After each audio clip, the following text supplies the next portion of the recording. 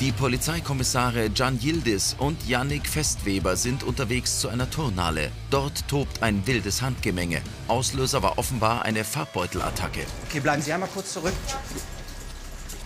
Einfach hier runter? Hier? Genau. Hallo, die Polizei! Hey. Alles gut.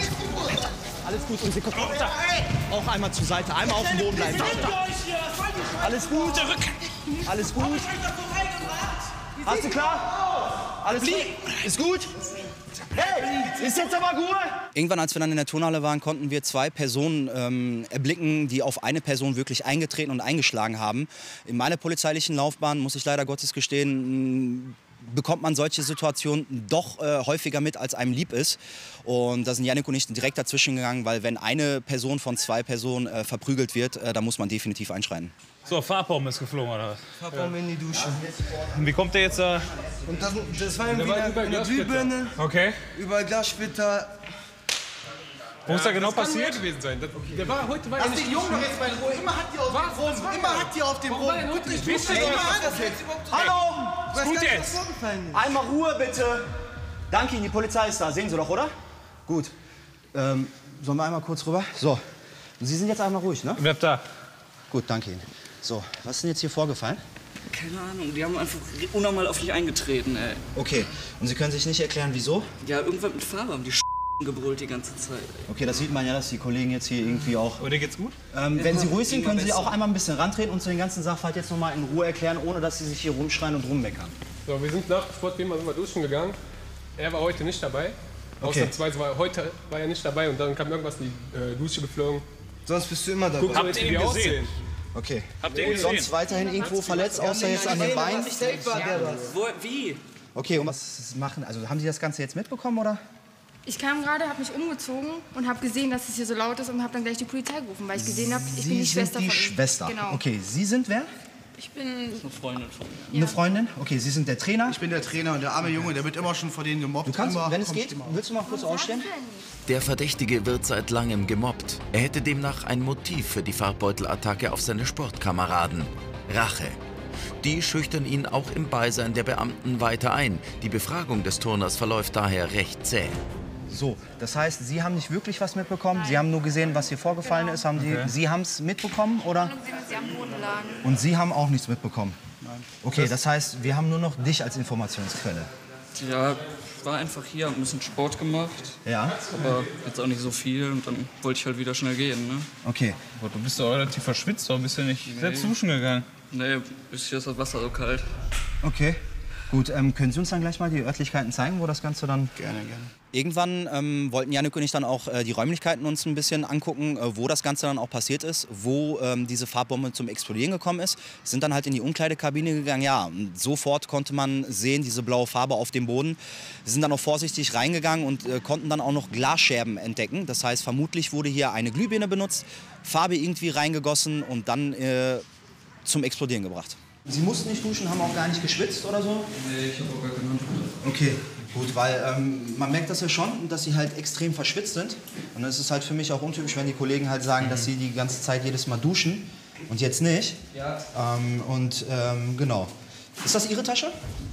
Nee, ja. Ja? Ja. Dürften wir einmal ganz kurz in die Tasche reingucken, wenn das okay ist? Nee, da ist ja nichts drin. Okay, also jetzt machen Sie sich aber gerade ein bisschen verdächtig. Das heißt, Sie können mit uns zusammenarbeiten. Einen Moment bitte. Sie können mit uns zusammenarbeiten. Gehen Sie einmal Zeigen Sie uns einmal kurz die Tasche. Ja, dann ist auch alles gut. Oder Sie lassen es jetzt sein, weil dann ist aber der Verdacht gegen Sie ein klein wenig erhärtet, junger Mann. Also grundsätzlich kann man davon schon ausgehen, dass manchmal auch das Mobbing-Opfer dann auch tätig wird, weil irgendwann der Druck so groß wird auf eine einzelne Person, dass sich das alles entlädt. Deswegen konnten wir es ja auch von Anfang erstmal nicht ausschließen, dass auch hier unser Mobbing-Opfer dann diese Farbbomben geschmissen hat. Okay. Was ist das denn? Ich wollte ein Bild an die Wand hängen, deshalb brauchte ich das. Sie wollten ein Bild an die Hand hängen? Ja. Was für ein Bild? Okay. Ja, Bildteil vom Urlaub. Okay, vom Urlaub. Die Polizisten beobachten, dass der 16-Jährige immer wieder nervös seinen Arm verdeckt. Auf Druck der Beamten offenbart er schließlich sein Geheimnis: frische Brandwunden. Okay, das von Justin, weil die sind halt die unnormalen die machen mich mal richtig fertig und ne, ich bin halt viel besser im Turnen als die, aber sonst... Okay, und das heißt, Sie werden gemobbt oder Sie... Ja, Schon. Welcher von beiden ist der Justin? Der mit den krulligen braunen Haaren, der mit der Kette. Gut, dann ist nochmal Hand aufs Herz. Eine Bohrmaschine, ne? Nimmt man jetzt ja nicht so zum Sport mit. Ja, doch. Warum haben Sie die jetzt dabei? Jetzt sagen Sie, warum für ein Bild. Nee, nicht für ein Bild, das ist Quatsch. Das weiß ich selber, dass das Quatsch ist. Na, ich weiß, eigentlich möchten Sie mir doch gerade sagen. Ich wollte halt ihm die Zigaretten klauen, damit er das nicht mehr macht. Ich wollte damit seinen Spind. Sein Spind? Ja. Wo sind die Spinde? Da einmal um die Ecke. Um die Ecke. Das Polizeiteam vermutet, dass der Schüler die Geschichte mit den Zigaretten nur erfunden hat. Und auch sein Verhalten in der Umkleidekabine macht ihn verdächtig. Welchen hätten Sie jetzt aufgebaut von denen? Den? Was ist der? Der hier. Ja. Haben Sie irgendwie einen Schlüssel? Ich habe für 3 Schlüssel. Ja, können Sie einmal kurz den Spind aufmachen? Ja, aber Nils brauchst du doch jetzt nicht. Bitte? Brauchst du doch jetzt nicht. Warum? Okay. Was, du willst ja meinen Spind verbergen, oder? Okay, bleiben Sie auch noch da. Sie bleiben jetzt mal da. Kommt Sie auch einmal kurz hier bitte rüber? Doch, einmal kurz bitte hier rüber. Einmal zur Seite. Also einmal wir haben jetzt gucken. keine großartige Lust noch mal irgendwie hinterher zu rennen oder irgendetwas. Nils, was wollt ihr in unserem Spind? Gut, können wir dann einmal ganz kurz ran? Ja, bitte. Mach die Tür doch mal wieder zu. Okay, und Sie gehen einmal wirklich jetzt mal zur Seite. Danke Ihnen. So. Was ist hier los? Einen Moment.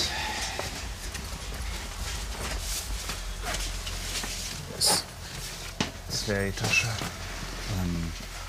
Fotos. Von? I don't know, ich weiß es Weißt du nicht. Was haben Sie gesagt? Ich glaube, ich... Bleiben Sie mal da.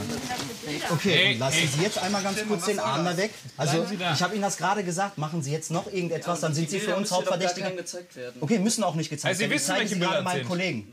Kennen Sie die Bilder? Tillmann, jetzt siehst du mal, was für eine Schlampe der nicht ist. So, ey.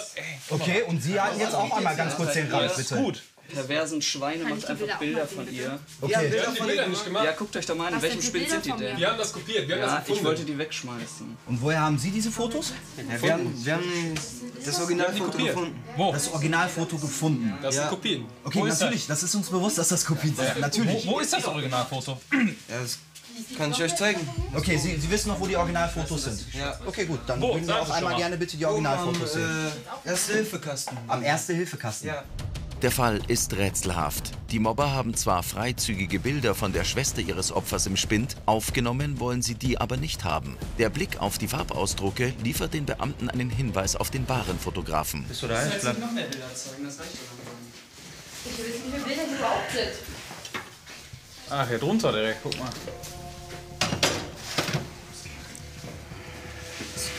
Wie in Farbe. Okay, Nein, das ist sind es hier, meine Bilder. Ich wir weiß werden, nicht, wir wie die werden, noch sind. ich weiß, also wir werden die Guck mal hier. Also unter dem Verbandskasten konnten wir dann Farbausdrücke der Bilder wiederfinden. Das sind diese hier. Da sieht man die Dame komplett entkleidet, beziehungsweise ohne Oberbekleidung. Und auf dem zweiten Bild kann man dann erkennen, dass hier an der Tür die Hand mit dem Handy durchragt. Und das hat uns natürlich dann so ein bisschen auf die Spur des Verursachers dann gebracht. Wem gehört dieses tolle Handy? Das man hier gut erkennen kann. Genau, wir machen es einmal so. Machen wir so, aber dieses Mobiltelefon. Alter. Nils. Okay. Nils, das ist nicht dein Telefon. Zeig mal Ihr Telefon. Nils. Du hast so ein schwarzes Cover. Die Hülle hatte ich mal, aber die ist kaputt gegangen. Hab ich wieder Zeigen Sie mal. Das habe ich auch gerade noch gesehen bei dir. Zeigen Sie mal das Telefon. Was soll das? Stehen bleiben! Stehen bleiben! Und einmal stehen.